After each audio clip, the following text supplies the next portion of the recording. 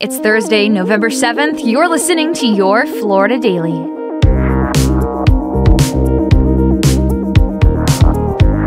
I'm Katrina Scales. 7 states in the U.S. have approved measures to protect or expand abortion rights, but Florida is not one of them. Voters have been asked to weigh in on Amendment 4, which would have protected a woman's right to an abortion up to the point of viability. Supporters had said it would bring back protections lost when Roe v. Wade was overturned. But after reaching just over 57% of the vote, Amendment 4 failed, meaning Florida's 6-week abortion restriction will remain in place. It needed 60% support to pass.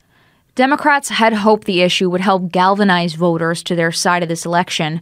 Vice President Kamala Harris leaned into the issue throughout her campaign, appealing to women across party lines. It even came up during her concession speech last night.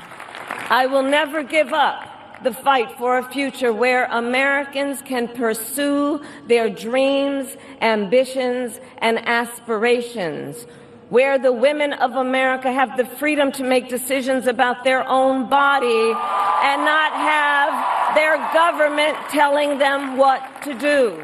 But momentum around the issue did not appear as strong this year, as exit polls suggested abortion ranked below topics such as the economy and democracy. The company behind Florida's recreational marijuana amendment says it's not done fighting to expand access to the drug.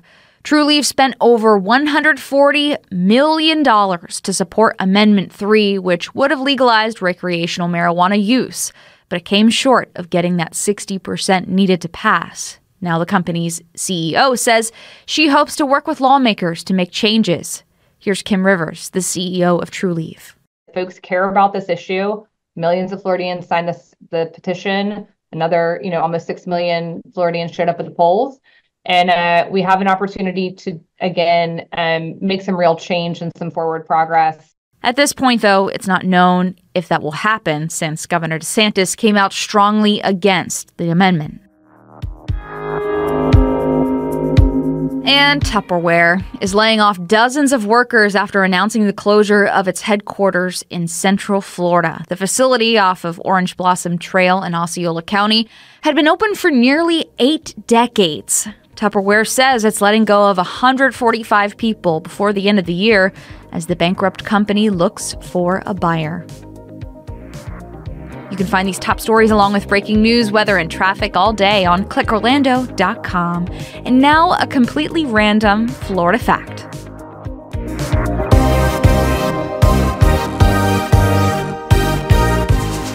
One of the most famous political speeches in history was actually made from Disney World.